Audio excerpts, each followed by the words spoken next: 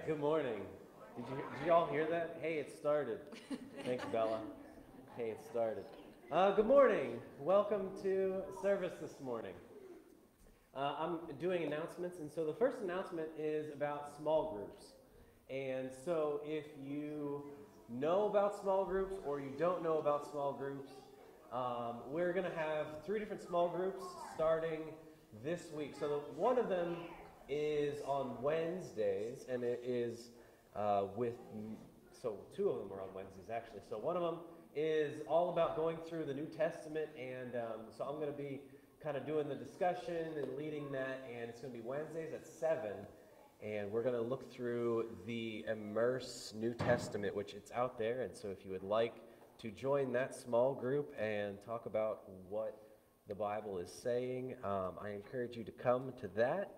And also, the youth Bible study is also at 7 o'clock on Wednesdays. And so that will also be here at the church. So if you have a teenager or you know a teenager who would be encouraged by getting into the Bible and learning more, let them know that we're starting a youth Bible study. The last one's going to start on Sundays, but not this Sunday, next Sunday at 6:30 in the evening. One is called Life's Healing Choices, and it's all about growing in where we are and what we're supposed to do as believers. Also, it is almost October. Did you guys notice that? Yeah. Wow. Okay, so next Saturday, there is Kingdom Unification is a prayer ministry with the whole community, and it's going to be at our church next Saturday at 8 a.m. So if you would like to come pray, there's going to be other churches invited, and we're going to kind of celebrate who God is and just pray for the community, the world, needs throughout the morning. After that, on Sunday the 3rd, so next Sunday, if you are interested in learning more about our church and you are possibly interested in finding out about membership, we're having a class called Foundations, which is our membership class, and that will be directly after service at like 12 to 3. So if you've been coming here and you're interested in learning more about the church, or if you're interested in membership, come and we will have lunch at that time. There you go. I'm not the best at doing announcements, just throw that out there. The last thing is, it's kind of far away, but on October 31st, we are going to have an outreach after service. So, does anybody like chili? All right, does anybody make chili? All right. So, what we're going to do is we're going to have a chili cook-off from we're starting about 12:30. And so, if you make chili or you like chili or you know somebody who makes chili in the community, invite them. We're going to celebrate who God is. We're going to have chili and we're going to vote and have a big fun time. And actually, it's the Steelers versus Browns at 1 o'clock. And so I'm making it so we can watch the football game and eat chili and have activities, and it'll be a fun time to just reach into the community, and people like chili, so it's that time of year. So invite people, encourage people to come, and let me know if you are a person who wants to make chili also, and it'll be a lot of fun. And the kids, yes, actually the same day, the kids are going to have a fun special activity during service also, called Candy Palooza. And so if you like candy and you're a kid, you're going to want to come and probably invite your friend, because it's going to be a fun time of getting extra candy and fun things. And also, you're allowed to wear your costumes. Yeah, you're allowed to dress up for church and in your class, and it's going to be a lot of fun. And it'll be fun, candy and dressing up. And chili afterwards. So it'll be a lot of fun. So let your moms, dads know, aunts, uncles, cousins, friends at school that there's going to be fun candy time at church. So if they want candy too, they can come hang out and have candy. Lastly, if you are new here, it's your first time, or you've been here a few times and you have not filled out a connection card, make sure you grab one. If you haven't, there's some right there next to the offering baskets in the back. Fill it out and place it in there. That way we can get a hold of you and just say thank you for joining us today. So, lastly, I think I've said lastly like 4 times now, but lastly, it is birthday Sunday, so would you come up, Kathy?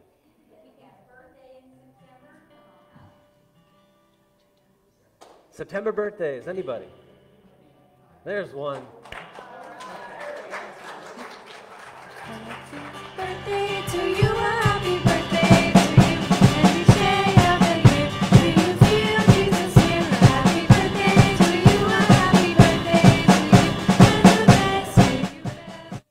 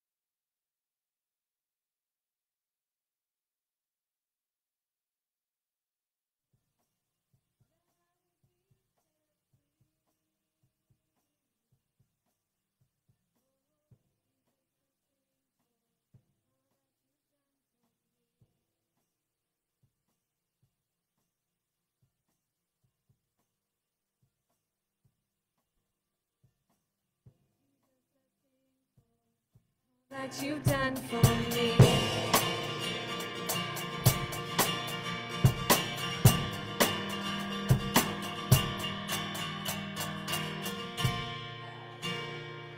Amen. Okay, kids can be dismissed to their class.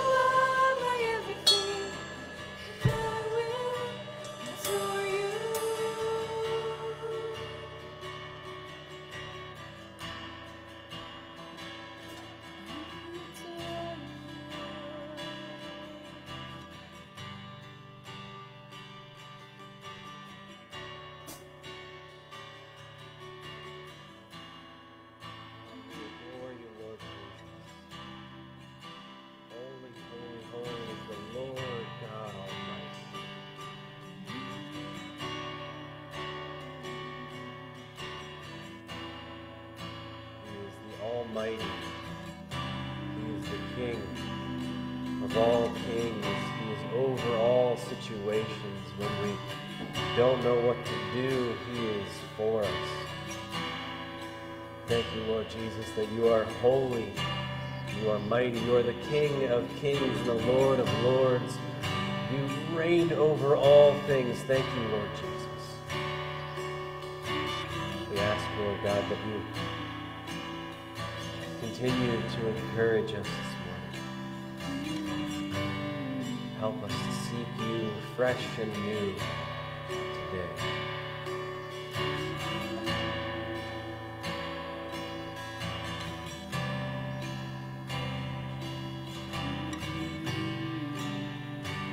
In Jesus' name, amen. Amen. You may have a seat.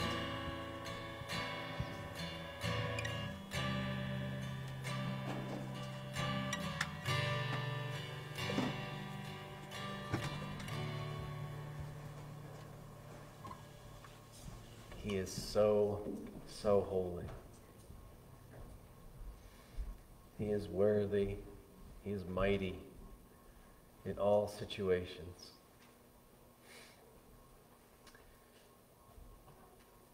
So Friday and yesterday we got to have a men's retreat, and it was a lot of fun.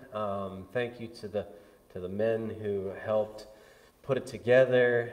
We got to be there and join together, and it was a lot of fun. It was very encouraging.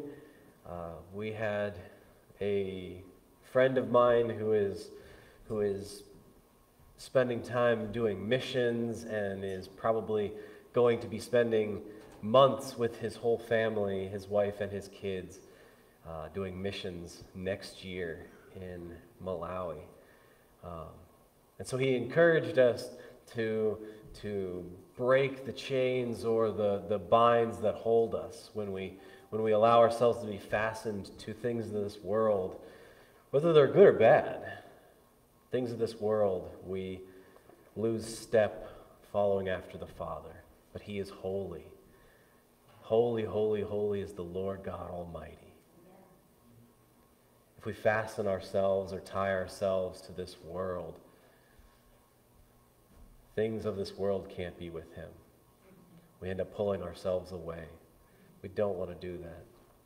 We don't want to be people who pull ourselves away. We want to walk in step with the Spirit or with the Father. That's what it's all about. So it was a lot of fun, and if you're interested and you didn't get to come this time, we try to do it once a year, so be ready. Next September. Think about it. Now, we'll probably all forget until then, but think about it. God is good. So, this morning I'm talking about something that I've been hearing about and praying about and thinking about for a while now. And has anybody heard the band Rend Collective? Rend Collective? No? There we go. One person, maybe two. But they're on K-Love, but Build Your Kingdom Here is a song that has been fairly popular, or Lighthouse. They're on K-Love. Anyway, all right, so their name is Rend Collective, and I like them. They're a silly Irish band, and I'm Irish, so I like them. But anyway, their name is Rend Collective, and I always thought that was a funny word, rend, right?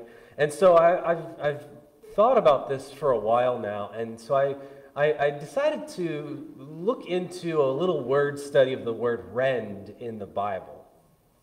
And I found there's 2 verses in the Bible that have this word rend. And so that's what I'm going to be talking about the rest of this service. But the title of my message is, "Oh, that you would rend the heavens and come down." And so when we look at this, we see this overwhelming sense of revival, this overwhelming sense of God's Spirit here moving and being with us. And so I looked up the definition of revival, and when you look up the definition of revival in the Webster's dictionary, it's like, well, revival is just revive. I was like, thanks, dictionary. Sometimes the dictionary is not the best, right? So I decided to look up the word revive in in the Webster's Dictionary defines it as to return to consciousness or life, or to become active or flourishing again.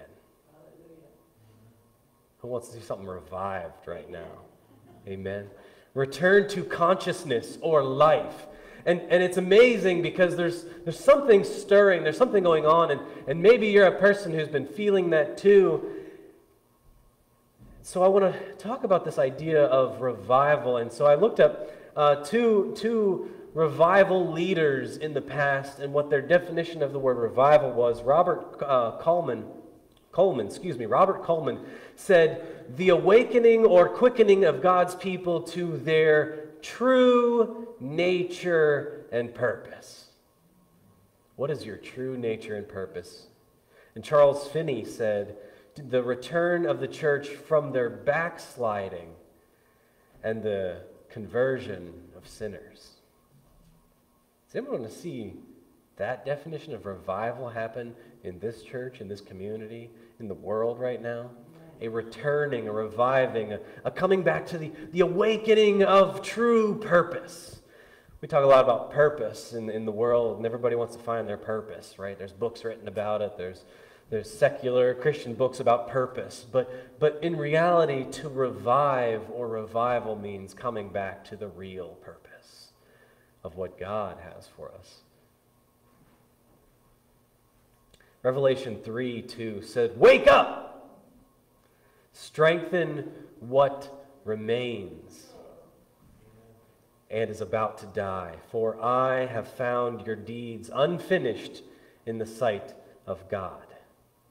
Let me pray. Lord Jesus, we ask, Holy Spirit, that you move through this message. We ask, Lord God, that you inspire us, you lead us, you guide us, Lord God. We want to be equipped and tied to you, Lord God, and follow in step with you, Lord Jesus, as you lead us into truth, into knowledge, into understanding, because you are our King of all kings and our Lord of all things. We thank you, Lord Jesus, for your word. We thank you. In Jesus' name, amen.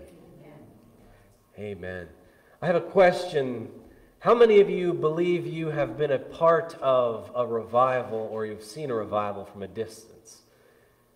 Maybe here. So yeah, revival. It's amazing, right? We talk about revival a lot, but a lot of times seeing it and experiencing it is a little bit different. So if you turn with me to Isaiah 64, where I get this idea of rend. Isaiah 64, verse 1. It says, "Oh, that you may rend the heavens and come down, that the mountains would tremble before you, as with fire sets twigs ablaze and causes water to boil. Come down and to make your name known to your enemies and cause the nations to quake before you. For when you did awesome things that we did not expect, you came down and the mountains trembled before you. Since ancient times, no one has heard, no ear has perceived, no eye has seen any God beside you, who acts on behalf of those who wait for him."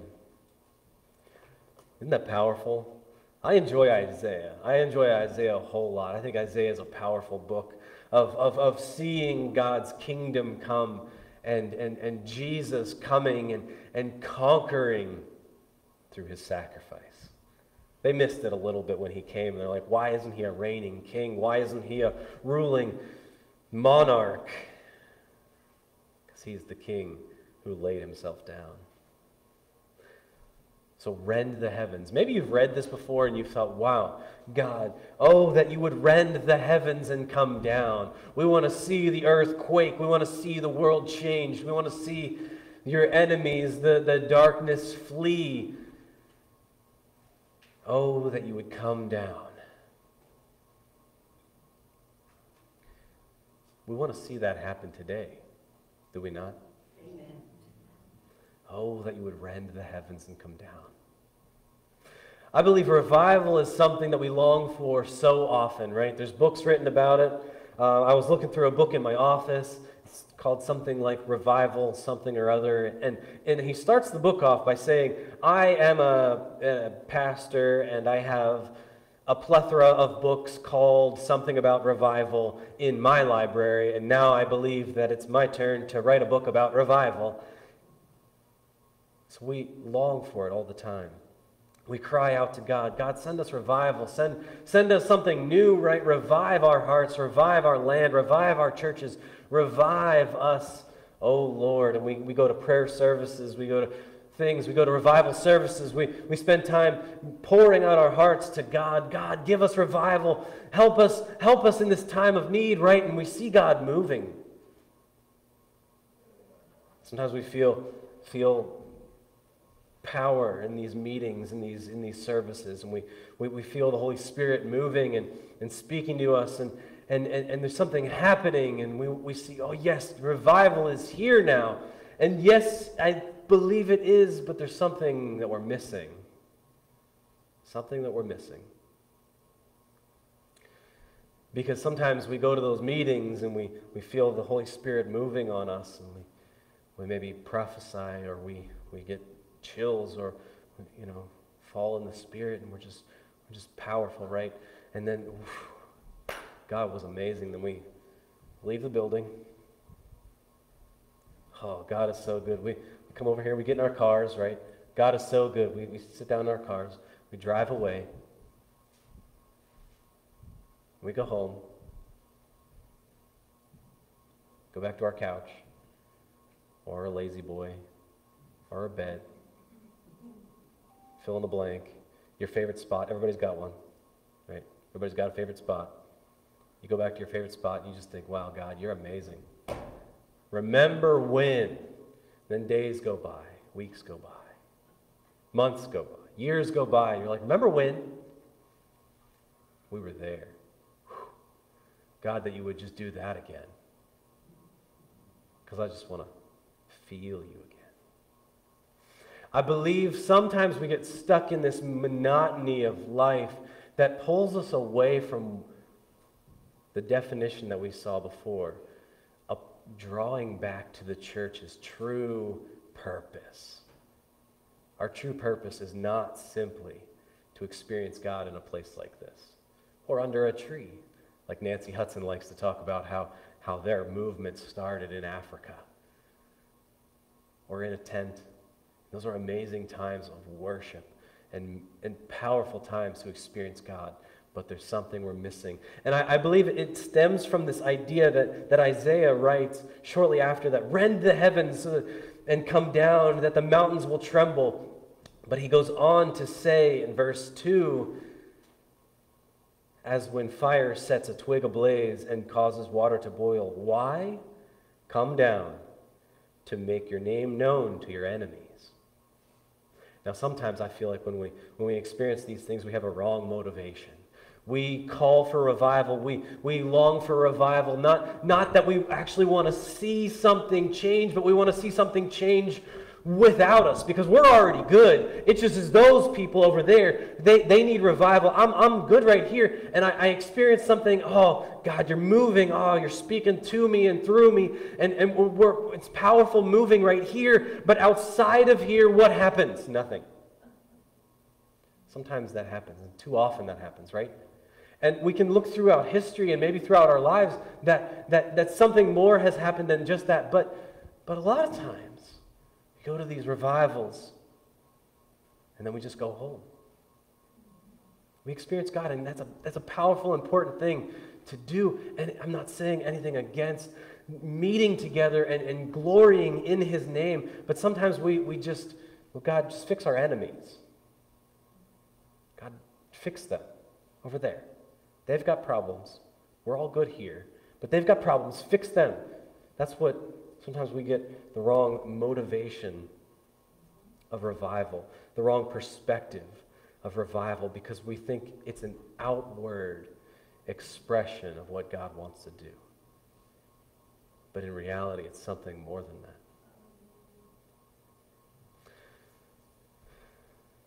We pray for revival. We seek revival. We want to see it come, but in reality, we just want to see someone else's life ablaze because we feel like ours is fine. But I've found throughout Scripture that revival never happens like that. Never. I've been doing study and I've been looking at it, and maybe you're thinking, you're sitting there thinking, Pastor Andy's gone crazy again. We just need more prayer services. We need more talking about revival. He's gone crazy again. Sometimes I am crazy. I truly believe that if I am in the wrong, then it is up to God and the church to help me. Because we are all not perfect. Me or you, right? But so I may be totally wrong, but ask yourself, when was the last time that you prayed for revival and saw something happen more than just yourself feeling something? That because revival, in a sense, can't be just you. It has to be something happening around us, right? It has to be palpable. It has to be a family or a job, and something changes. And I'm saying things change all the time when we pray and we believe because there's something more. But if we want to see revival in the sense that people typically talk about it, of people coming to Christ, the church is filled, and all of this drawing, if we want to see that, we have to do more than just come to an extra service once a week or pray a little bit more. We got to do something more. So I want to illustrate my point with a story from Joshua. Because Joshua is a powerful book about the people of Israel entering the promised land, right? And so Joshua was Moses' understudy or assistant, and he was with Moses all those years, and he's the one who said, when the 12 went into the land and they looked at it and they're like, oh yeah, it's too big, they're too hard, they're too scary, right? The world is too big and too hard and too scary for us. Anybody agree with me? I'm not a very big person. I'm not the strongest person. I'm not the, right? Maybe you're bigger, stronger than me, but essentially, all of us will fail somewhere, right? So the 10 versus the 2, they were like, no, it's too hard, too big, too whatever. But Joshua was one of the ones who said, no. God will do it. God will do it. And so he continues, and then so they end up going in the same place that they ran away from. Years later, they entered into the land and marched around that wall of Jericho, and they literally did nothing but marched around and trusted God. Sometimes all we got to do is trust God, but what did they do? They were present in the fight. They didn't pick up a sword, but they were present. And then so the walls fell down, everyone was demolished, everything was desolated, and then none of the people of Israel were hurt. And then so it goes on, and so the next fight comes, and so there's this next town, right? So they just marched in the biggest, baddest city. They just marched around it, and it fell down. Wow, God is awesome. Oh, there's a little town over there. And so Joshua says, I'll just send some, because God, look what God did over there. It's going to be easy for the town called Ai. But something changed. So in Joshua chapter 7, verse 1, it says, but the Israelites acted unfaithfully in regard to the devoted things. Achan, son of all these different people, he's in the tribe of Judah, took some of the stuff. So the Lord's anger burned against Israel. Now Joshua sent men from Jericho to Ai, which is near Beth Vanel and some other places, and says, go spy the city out, right? So the men went up and spied out Ai. When they returned, they said, not all the people will have to go up against Ai. Send 2,000 or 3,000 men to take it, and do not worry all the people, right? Because it was a small town, especially compared to Jericho. So, about 3,000 men went up, but they were They were routed by men of Ai, who killed about 36 of them. They chased the Israelites from the city gate as far as the stone's quarry and struck them down on the slopes. At this, the hearts of the people melted and became like water. Then Joshua tore his clothes and fell face down to the ground before the ark of the Lord, remaining there till evening. The elders of Israel did the same and sprinkled dust on their heads. Now, rend and tore are essentially the same word, right? So we see this happening. We see that the people of God had a great victory. But instead of staying faithful to what God wanted them to do, their true purpose, Achan, this one guy, thought he knew better. And he stole something, and he held something. And sometimes when we get stuck in this way that let's just say the right words, let's just do this thing. But in reality, there's something going on underneath. We have burdens, we have anger, we have things going on. We're hindering the amazing thing that God wants to do. And then we see Joshua. He comes and he falls down in front of the altar, right? And so sometimes in those meetings that we're calling for revival, all we do is we come and we fall at God's feet. We're at the altar. We're crying. We're asking Him, God, why is this not working? God, why is this not helping? God, why aren't we seeing more people come to Christ? God, why? That's what Joshua's doing. I really love the next verse because I love when the Bible shows God, I'm going to say, God's humor. All right, verse 10, excuse me. Then the Lord said to Joshua, get up. Get up. Get up. And then he says, what are you doing on your face? Could you imagine, right? You're in a place of crying out to God, God, there's something going on in my life, in my family, all these things, and I'm just crying out to you, God, please, why? I don't understand why it's not working. I don't understand. This is not good. And God's like, get up. What are you doing down there? Stand up. I have called you to be something greater. I have called you to be something more than a conqueror. Get up. Why are you on your face? It's a very weird verse. But God says, why? What are you doing down on your face? Why are you cast down like that? It's so strange, right? Because most of the time, when we think about, we want to follow after God, we want to see these things, that's what we do. That's the go-to when we want to see God move. Why are you on your face? The Bible says that you are more than conquerors with Jesus Christ. And this is before Jesus Christ had come. But God had told him, be strong and courageous in His mighty power. Joshua was a man who God had called to be more than a conqueror. And he's like, yeah, sometimes life is difficult, man. Get up.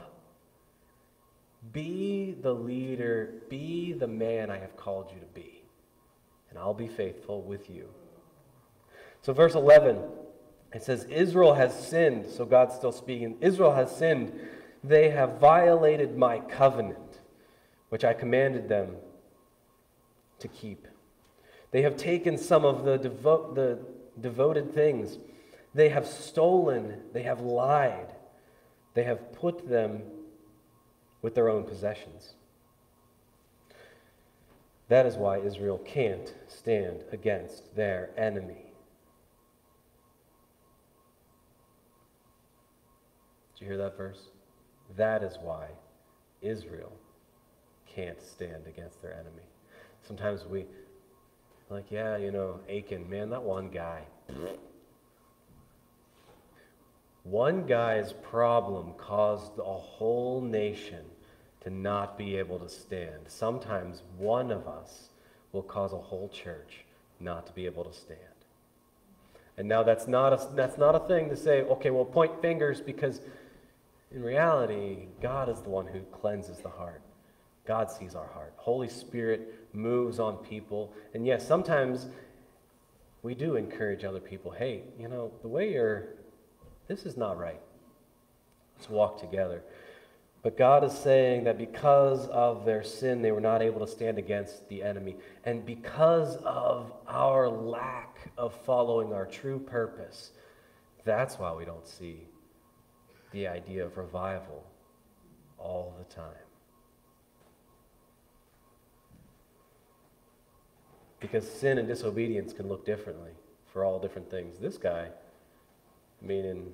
God said don't do something. In reality, the idea of not being able to take the spoils of war is kind of funny, right? That's what they did. You took over a city, the gold, the jewels is mine, but God said it's mine. Sometimes, when we go to those meetings, when we go home, we find that spot that we sit down or lie down. Have we taken something that God said is his and said, no, this is mine. My time. This is my time. And maybe it's not gold or silver or whatever it was that Achan took. Sometimes we take our time back. Sometimes we take our talents back. See, God, I don't want to, I'm too tired. Sometimes we take our voice back. So God goes on to say that, go in verse 13, go consecrate the people, tell them to consecrate themselves in preparation for tomorrow, for this is what the Lord, the God of Israel, says, that which is devoted is among you. O Israel, you cannot stand against your enemy until you remove it. And so as the story continues, as the account continues, Joshua goes and he just talks to literally everyone until he gets to Achan. And finally Achan's like, yeah, actually it was me. It was me, right? And then so the truth comes out, because the truth always comes out. It's difficult and it's awful, and sometimes when we try to hide the truth, it just comes out in even more hurtful ways. So be honest, right? And then we find that Achan said, okay, well, it was me. It's in my tent. It's buried in a hole in my tent. And that is why they couldn't conquer Ai. Sometimes the big reasons that we are not seeing something mighty and God's move in our lives and in our community is because we've buried a hole, or we've dug a hole, and we've buried something in it. Deep down inside ourselves, we're talking about ourselves. Maybe it's unforgiveness. Maybe it's trust or lack of trust. And we're saying, you know what, those things I can hold on to. Those things that God has kind of said to me, it's fine, because I'm just going to hold on to it and just dig a hole, bury it in the hole. No one will ever know. And don't worry about it, because no one will ever know. It's in the hole. It's just buried down there. But something will happen. Maybe, right? The amazing thing about this story is, what was Achan's consequence when they went and fought Ai? Nothing. But who got hurt? The people of God. Sometimes when we feel like, well, I've been holding on to this, I've been, not letting go of this for a long time, and I've never had problems with it. It's actually kind of helped me to have an unforgiveness or to have this lack of whatever. It's actually helped me, but in reality, it has hurt those around you. God can't move because sometimes we hurt those around us. So essentially what happens, right, if you don't know the story, they brought the stuff, and Joshua was like, man, why'd you lie? And he's like, I don't know. And so they took him out and his family out and everything out, and they killed him. Now, obviously, we don't do that today because we are in the new covenant, and there's a lot of differences. But there is a huge connection when it comes to there's things in our lives that we need to do away with for real. Not just hide in a hole till maybe later. We need to do away with completely. Because too often we cry out to God to rend the heavens and come down and send revival to us, but we have many things hidden in the holes, buried in our lives. And the amazing thing is that God is already here. I believe that sometimes we spend so much time, just kind of like looking outward. The Bible says to stop pointing out the speck in your brother's eye when you've got a log in your own. It's easy to point out somebody else's faults and why they need this, why they need to get better and all that kind of stuff. But in reality, it's us who need to start with this. If we want to see revival in our churches and communities, we need to recognize that all of us who have come to Christ are the body of Christ. And if one part is sick, we're all sick, right? Because one guy's sin, the people of God could not conquer their enemy. If one of us is hurting, all of us are hurting. If one of us is in the wrong place, all of us miss out on what God wants to do. And that's why I believe it's so important that as the body of Christ, we work together. We grow in connection. And that's why, the small groups that we're starting, if you haven't signed up for one, I encourage you to join one, because it's going to be a great time of growing together. And hey, how can I help you be accountable? How can I bring you up and hold you here and help you? It'll be different groups, but find one that either works with your schedule or the people are in it that you're like, yeah, those are the people that I need to lift me up. I need to help me. Because when we all come to a place that we need someone else, that's when God will flourish. He's not calling us to be perfect, but he is calling us to, as a community, grow. And that's when revival starts. So Isaiah 46, he goes on, and Isaiah 46 starts off with this idea of rend the heavens and come down, but then he continues in verse 6. And it's funny, Isaiah 46 is a chapter that you probably have heard a lot of snippets of, like this one.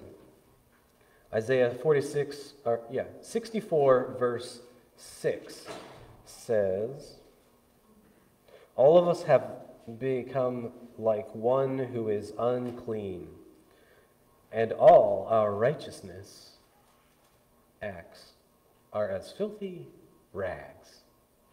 All of them. All of our good deeds are as filthy rags. They are shriveled up like a leaf. And like the wind, our sin sweeps us away. No one calls on your name, or strives to lay hold of you, for you have hidden your face from us and made us waste away because of our sin. Oh, here's another one people might know. Yet, O Lord, you are our Father. We are the clay. You are the potter. We are all the work of your hands. Do not become angry beyond measure, O Lord. Do not remember our sins forever. Oh, look upon us, we pray, for we are all your people. Now, the idea of a potter on a wheel, right? Probably our expert could explain it a lot more, but if you don't know, Megan works with pottery in her job at the school. So I've never actually touched real pottery, So this is just my perspective. But anyway, so it's difficult. And the thing's spinning and you got to like shape it. And it's difficult. And sometimes you try to fix a problem, but it doesn't work. So you have to start all the way over and start fresh, because sometimes the church has missed their true purpose, which is that definition of revival, right? Coming back to their true purpose. The true purpose that God has put forth in us. Are we willing to be people who are molded by God? And if we are, I believe there is something amazing and mighty that's going to happen. Now, I've been talking a lot about Isaiah. Now, there's another prophet who I really like, and actually there's kind of a funny story from my wife's family about this prophet. And so I'm not going to share all of it, but it's actually her dad's middle name, and it's Joel. So if you're in Isaiah, you could flip a handful of pages to the prophet Joel. Joel chapter 2. I believe Joel is a powerful chapter to help us understand what God wants to do in and through us. So Joel chapter 2, verse 12 is the other place we find this word rend. Joel chapter 2, verse 12 starts off, "Even now, declares the Lord, return to me with all your heart, with fasting and weeping and mourning. Rend your hearts and not your garments." Rend your hearts and not your garments. "Return to the Lord, for he is gracious and compassionate, slow to anger, and abounding in love, and he relents from sending calamity." Isn't that amazing? When we decide to say, "Lord, please forgive me," because there are things in my life, in my heart that I've attached myself to, that I've buried down deep. Lord, forgive me of these things. He is faithful to do that. Joshua tore his clothes. He rended his clothes. And the Lord said, "Stand up. Why are you on your face?" Because tearing of our clothes is not what Jesus wants. It's not what God wants. It's a rending of our hearts, allowing God to truly break our hearts for him. Like the potter on the wheel, if we're just pushing against, right? I don't know, maybe you have rocks in your clay. I don't know, none of us are perfect, right? That would be pretty terrible. So if there was a rock and a piece of clay, it would not work very well. I'm just making all this up, but she's shaking her head, yes. God is good. Wow. So, but there's things in our lives that are hard, that are stuck, and if we're not allowing God to mold us into his purpose and his will, when all we want to do is we want to just go and have a nice time at this meeting or at the service and then just go home and never let ourselves be changed into his real purposes, then we're like a rock or something. We just get, this is how I am. We have to humble ourselves. Joel is a very clear understanding of humbling yourselves before him and saying, "I give it all to you." But the amazing thing is that he is compassionate and slow to anger. So when we do get boneheaded and we just are like, "No, I'm going to go this way," God's like, "I still forgive you. Will you just come back?" Often that unforgiveness or that hurt is the thing that deep down we need to break. When we open up, right? When we dig that hole or rend our hearts, the thing that we haven't given to God yet is there. Maybe it's a fear. Maybe it's a worry. Whatever that may be, there's things in our lives. I believe that forgiveness is often, unforgiveness is where fears spring from. It's where pride springs from. It's where arrogance springs from, because it's a hurt that we have not forgiven, and we try to protect ourselves with all these other things in our lives. In Matthew, it says, "For if you forgive other people when they sin against you, your heavenly Father will also forgive you. But if you do not forgive, others their sins, your heavenly Father will not forgive your sins. That's why it's so powerful. It's so important that we spend time making sure that those past hurts, those past things we have forgiven, maybe, and the idea of forgive and forget is impossible. Because if anybody's ever hurt you in your life, you can't really forget it. You know it happened. I mean, we all experience that. But forgive and let go. Because if that person or that situation or that thing comes up and you have I got to protect myself.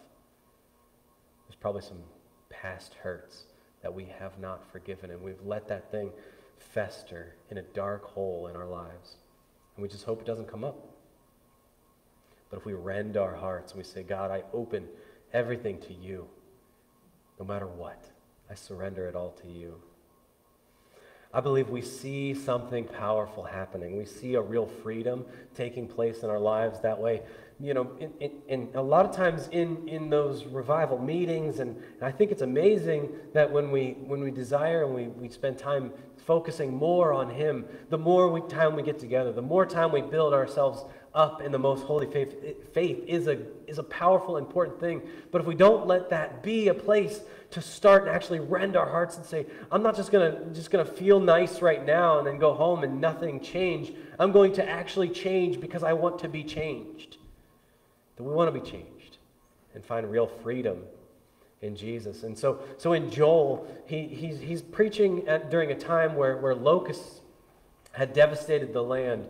And so it was just this terrible land, right? And so Joel's preaching, and so he starts talking that God wants to do something more, but it takes us rending our hearts. And so he goes on to say in verse 25, God says, I will repay you for the years the locusts have eaten. The great locust and the young locust and the other locusts and the locust swarm and the great armies that I sent to you, you will have plenty to eat until you are full.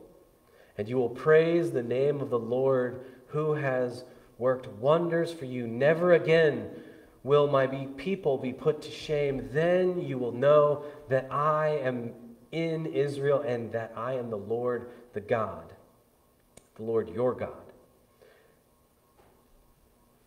And that there is no other. Never again will my people be put to shame.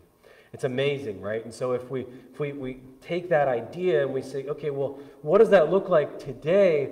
Obviously, we're not talking about locusts eating our crops, but sometimes, too often, when we allow those wishes and those worries and those fears and those doubts and all those things, the unforgiveness, all that stuff to creep in, we've lost something. Right? The locusts swarm. They came and they desolated the land. That was a long time. Planting, waiting to harvest. The locusts, real quick, just destroyed it. But God said, I will repay the years that you have lost.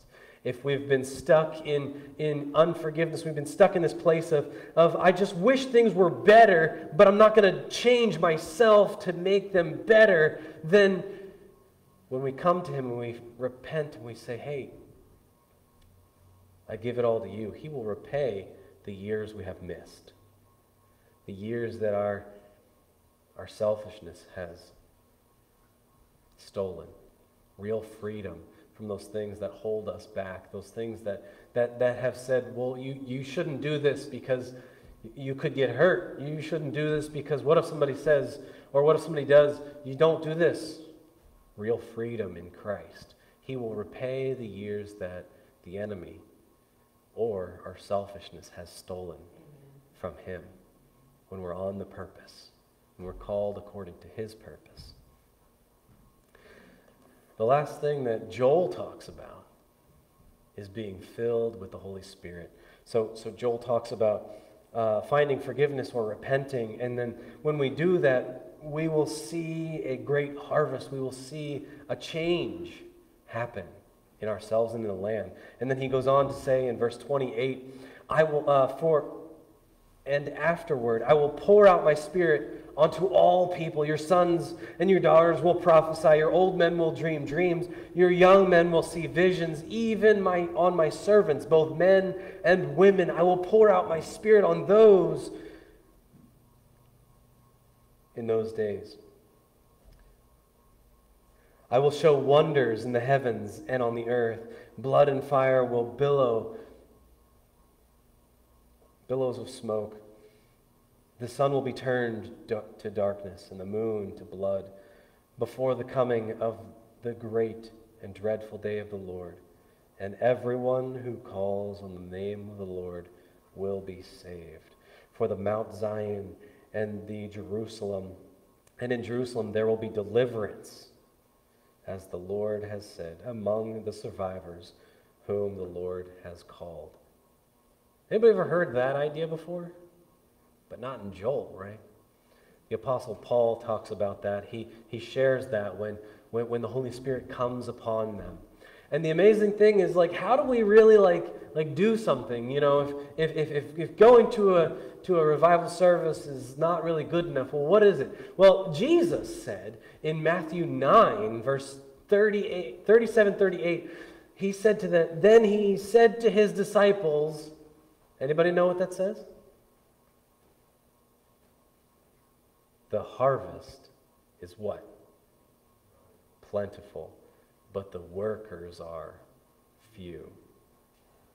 Ask the Lord of the harvest, therefore, to send out workers into the field. Who are the workers? Amen. We are. A lot of times we go to revival services like, well, Lord Jesus, we want to see revival, you know, oh, hallelujah. And we feel like there's a power moving, there's a Holy Spirit moving. Oh, I feel him. Oh, hallelujah. But then we just go home and we find our seat. Amen, brother. What a great time that was. God, send workers. Oh, I'm reading this. Ask the Lord of the harvest, therefore, to send out workers in his field. Jesus, we need more harvest. We need more workers. Hallelujah. Send some workers. Send some workers. I'm going to go back to my lazy boy now. Ooh, thank you, God. It's a good time of prayer.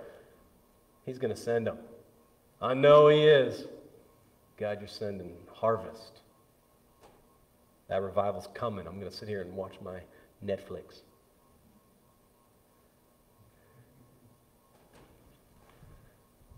Sometimes we read that verse and we're like, yeah, God do. Please send them.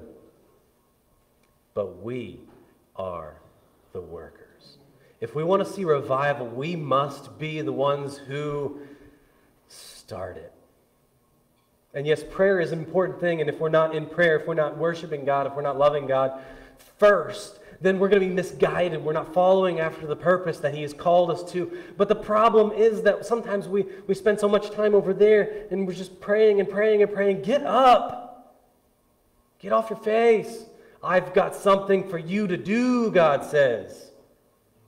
Get up. The harvest is ready. The revival is ready.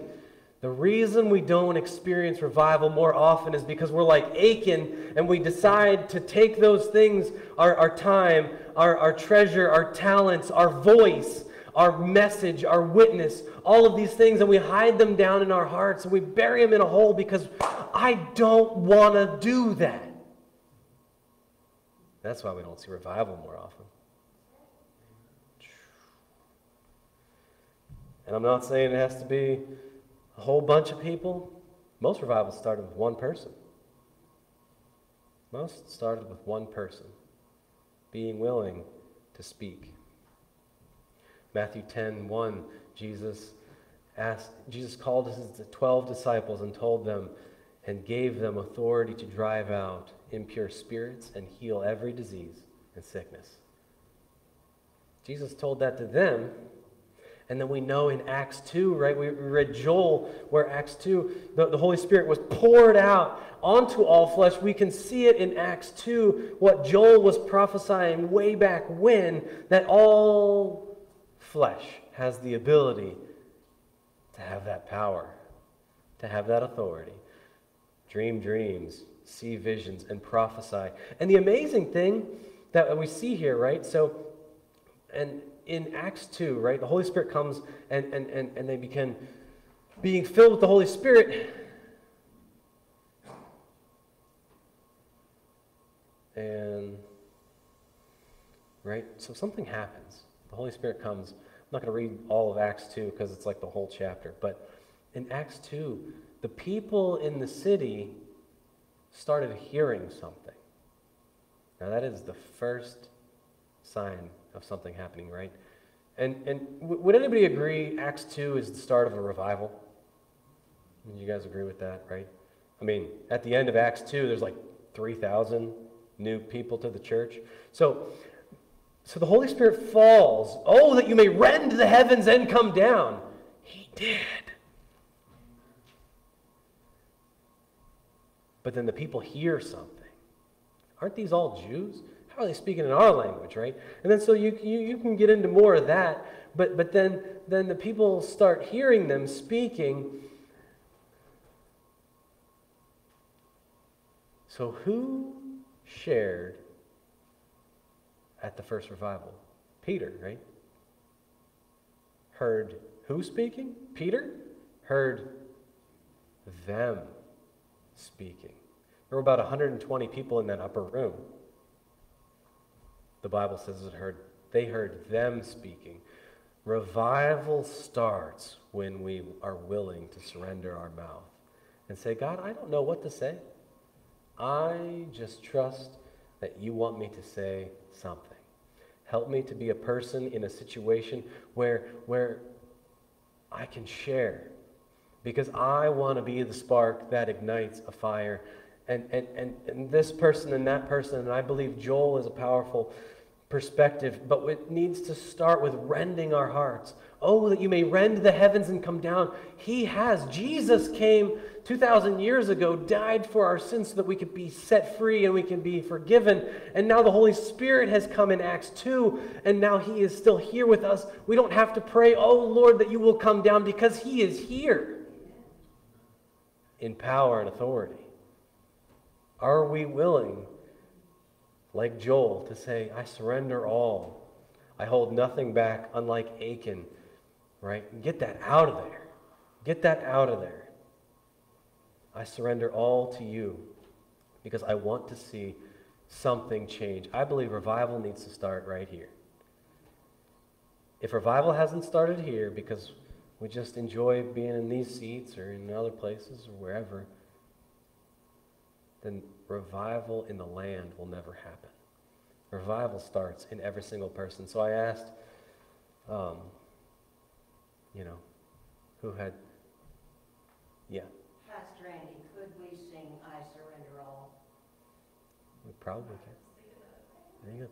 I was actually going to call the worship team up, so before I close, or I'm going to close in a minute, but then we'll sing I Surrender All. But I started by saying, has anyone been a part of or experienced revival? A few people raised their hands, right? I believe every single person who comes to Christ is a person who has gone from non-life to life. And that's what revive means, right? So every one of us have experienced revival. But wake up. There is something more, right? That's what Revelation said. And I believe that when we allow ourselves to be stirred up and say, Lord, we want to see a move. If there's anything unclean or unworthy in my heart, rend my heart, because I give it to you, because I don't want to just spend some time singing and being with other God's people, which is an important thing to help us grow, to help us be disciples, to help us become men and women that God has called us to do, but to go out and to be a person that says, I have something to say. Listen. Get up off your face. Because we are free, and we are forgiven, and we are filled by the Holy Spirit when we allow him to do that in our lives. But it takes us saying, yes, Lord, here I am, send me. That's how Isaiah starts, right? Isaiah got the call to become this powerful witness for Christ. When he got swept up into the heavens and God was looking around. Who will go? Isaiah said, "Here I am, pick me." Yes, Lord. And then the seraphim came and touched his mouth with the coal. I have ordained. And I believe that God has ordained all of us to be spokesmen, to be the witness, to be the person who goes from sleeping and helps other people to wake up, strengthen what remains. There will never be missing from God. God will always do amazing things if we're willing to say, "I will follow you," right? Awaken and quicken, the awakening and quickening of God's people to their true nature and purpose. I thought that was a powerful, powerful thing, and that's what I want to close with. Are we awakened to our true purpose, to our true calling? Because God is going to do something amazing, because he always is. He's always working. He's always building up his church, because upon this rock, hell cannot stay. Yeah, right? We are the church, but we can too often become like the people of Israel and allow those little things, maybe it's little, to come into our lives and be hidden in our hearts. So then his Spirit is not filling us, overflowing us. So I want to encourage you this morning that if you're feeling like there is things in my heart and in my life that I do need to rend, not my clothes. Don't rend your clothes. Please don't rend your clothes. But is there something that I need to tear apart and say, "God, I give this to you"? I want to pray with you, and I'll be up here. I would love to pray with you. And Lonnie, would you join me? And if you were a part of his Bible study this past summer, it was all about surrender and revival and repentance. So if you join me and pray with people, if you would like prayer for any reason, this or something else, we would love to pray with you as we sing. Thank you, Lord Jesus. Thank you, Lord Jesus, that you are the one who is slow to anger and quick to compassion, Lord God. As soon as we choose to come back to you, you will take those things, Lord God. Help us to open up our hearts, open up our minds to you, so that we don't just spend some time hoping for another Holy Ghost goosebump moment, Lord God, but a powerful change in our lives and in our hearts and in the people around us, because we want to see a fire start in this church, a fire start in this community, and it takes us being the workers, not somebody else. Thank you, Lord Jesus, for that call. Help us to be like Isaiah and say, "Here I am, send me." In Jesus' name, amen.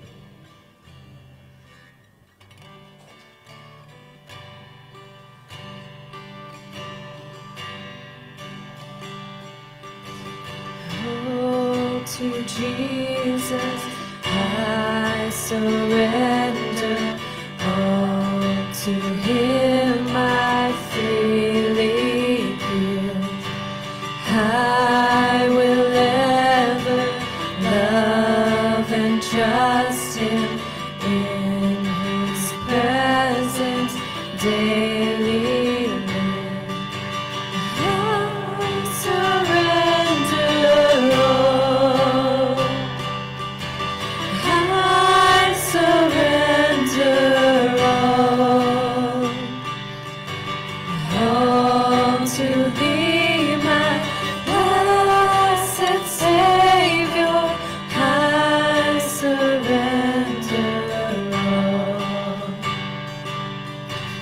all to Jesus. I surrender all to him. I freely give.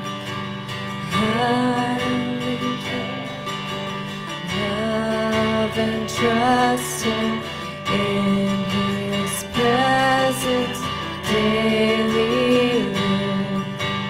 I surrender all. I surrender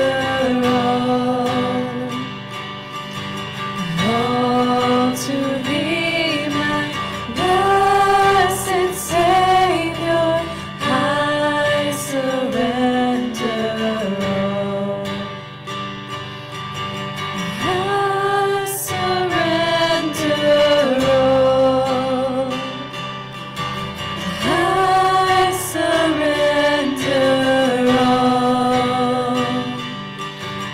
all to Thee, my blessed Savior. I surrender all. Go ahead, put that other verse up.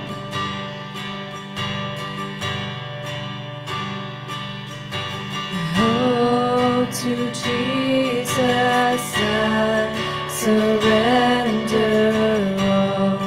To Him I freely give. I will ever love and trust Him in His presence daily live. I surrender all. I surrender all to Thee, my blessed Savior. I surrender all. I surrender all. I surrender all to Thee, my blessed Savior. I surrender all. All to Thee, my blessed Savior. I surrender all. Oh, to Jesus I surrender all. To Him I freely give. I will ever love and trust Him in His presence daily live. I surrender all. I surrender all to Thee, my blessed Savior. I surrender all. Thank you, Lord Jesus. We surrender all to you, holding nothing back, pressing on toward the goal, Lord Jesus. You are the God who has done great things. We saw in Isaiah, there is no other God or thing or idol like you. You are the real true God. No eye has seen, no ear has heard, no mind can perceive the great things that you have in store for us when we are willing to surrender to you, Lord Jesus. We thank you, Lord God, that there is a fire igniting. We thank you, Lord God, that there is a move right now, today. And it starts today and it continues on. Help us, Lord Jesus, to not just go back to our special spot where we sit every day, Lord God. Those are good things. Thank you for the rest and the Sabbath that you give us in those areas, in those places, Lord God. But call us to do more today. This week, Lord God, as we move into the fall, as we move into the season to bless your name and the season to celebrate who you are, Lord God, we thank you, Lord God. Give us opportunities to be the light in the darkness, Lord God. Whether we're speaking about who you are and your goodness, or we're speaking about your church, Lord God, or the family of God, help us to be the one who continues that spark. Thank you, Lord Jesus, for every person here, everyone watching, Lord God. Holy Spirit, continue to stir in hearts and minds. Thank you, Jesus. We ask that you bless the offering, Lord God. Thank you so much that we get to honor you with our tithe, Lord God, with our offerings, with our gifts, Lord Jesus. That you have been so faithful to bless us, to provide for us. We ask, Lord God, that we want to bless and provide for your kingdom, Lord Jesus. Thank you, Lord God, that we get to serve you and get to honor you in our giving. Thank you in Jesus' name. Amen. Amen. God bless.